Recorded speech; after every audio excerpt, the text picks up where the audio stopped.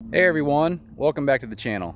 Adam here with Indy Farm Life. Today I'm going to walk you guys through the proper methodology to use when building a fire. Now there are various methods out there. Some people like the TP method, the stack method. You've seen them I'm sure before, but this way I'm going to show you today is tried and true and will never fail you. I promise you that. Now most people out there would advise you to use some kind of tinder bundle, paper, cardboard, something like that. Add some smaller stuff, kindling, to get it going, and then, have some split logs around to throw on it as a more substantial fuel source as the fire gets going. Maybe something like this. Now, I don't have the tinder and the kindling here, but, you'd end up using logs, something like this, to kind of stack on top once it gets going, and you'd have yourself a nice little fire. Well, I'm here to tell you that anyone who tells you that is 100% wrong. Okay then, Adam, so that's the incorrect methodology. What's the proper methodology? What do you start with?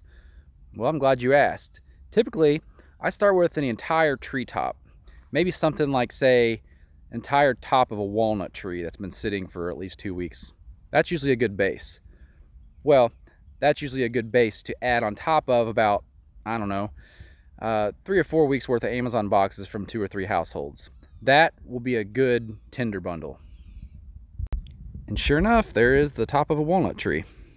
You can link that video above if you want to check out me dropping that big boy. Now that is certainly a good base to start with, but you're going to want to add a little bit more to keep this thing going. You're afraid that, and that might burn out in 2 or 3 days. So you really need to add a few more pieces to up the ante, if you will.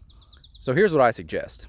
If you happen to have a grove of Bradford pear trees next to your pond, you come out here and you do some work to limb these up because they've overtaken the area, and get yourself some more fodder for the fire.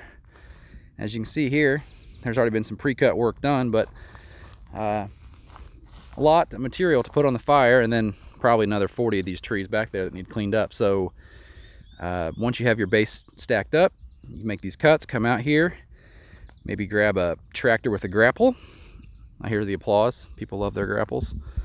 And get to work stacking up a fire. So that is precisely what I'm going to do. I'm going to walk up to the barn and grab my tractor with the grapple and start stacking this stuff up. You might ask why I'm building this huge fire. I really don't need to have a reason to build a huge fire. I'm kind of a pyro.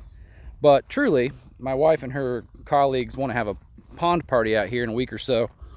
And I was asked if I could build a campfire for them so they could sit around it and whatnot.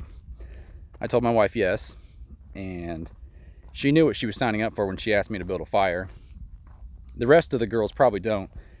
But anyway, I'm going to build a fire that Indy Farm Life only knows how to build. And that would be synonymous with overkill or go big, go home. So they want a fire? I'm going to deliver.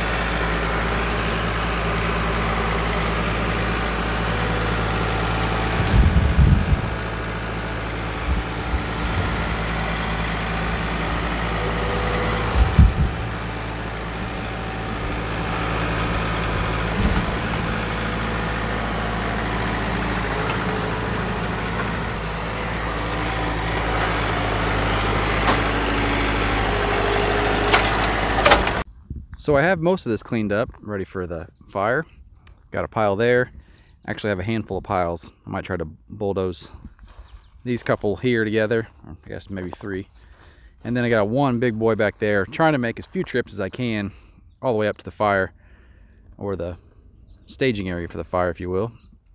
But this is what it takes, guys, to build a real fire. I want you to know that this is the only way to do it.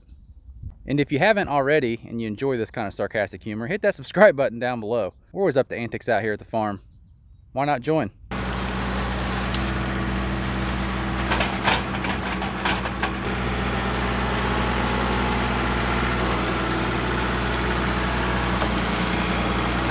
I was doing my best to try to stack this up into a pile that might stick together. These Bradford pears are actually pretty thorny, so they do kind of hold together, and I'm hopeful that I can get this in one load. Well, this pile in one load, and the other pile's also in one load, but we'll see. I'm sure I'll probably string stuff all the way up to the fire, but let's see what the old deer's got.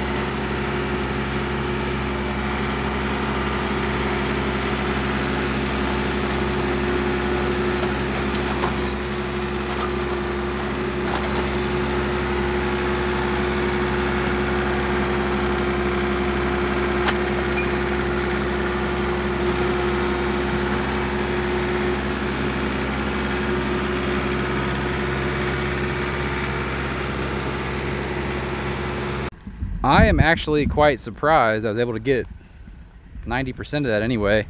The key is to keep rolling it and smashing it down. I mean, that in and of itself is a bonfire up there. So I'm happy with that. Let's go stick it on the fire.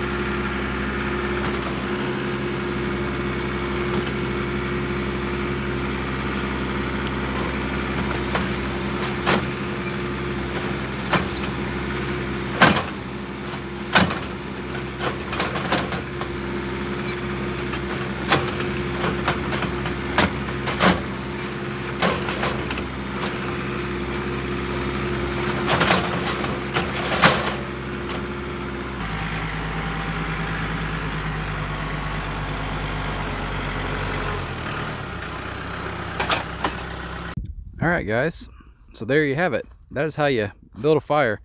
And I parked the tractor there for reference because the top of the ROPS up there is about 8.5 feet. And yeah, this fire's every bit of probably 12. Well, I guess I should say brush pile. It's not a fire yet, but I'm guessing it will turn into one. What do you guys think? So early on I mentioned that there was a TP style or stack style. I prefer this kind of like wigwam style. I think this is what you should really be striving for when you're trying to build your fires. Again, this is the best and most conventional way to do things. I'm gonna jump back on here when I light this, and I'll probably be standing about 50 feet away after about 5 minutes. So, all right guys, it's officially time to light this thing.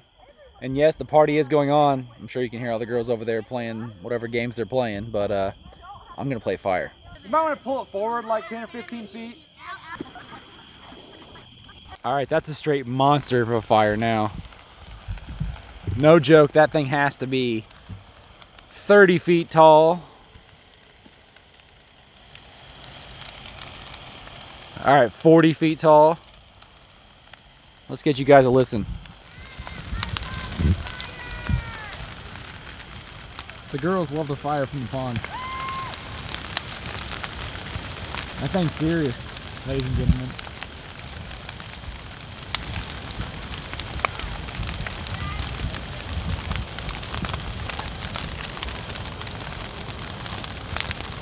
We're gonna play a game. I'm gonna get as close to it as I can without melting my eyebrows off, and then look up and see how tall it is. Guys, this is intense. Like camping, get it?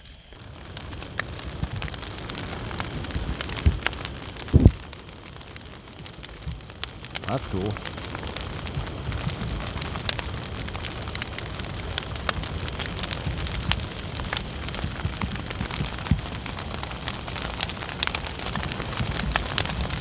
It's a little warm. Well guys, there you go. That's how you build a campfire. That's absurd, isn't it? I'm gonna go maybe jump in the pond because it's really hot right here. Hit that subscribe button. See you guys next Tuesday at 9 a.m. Take care, guys.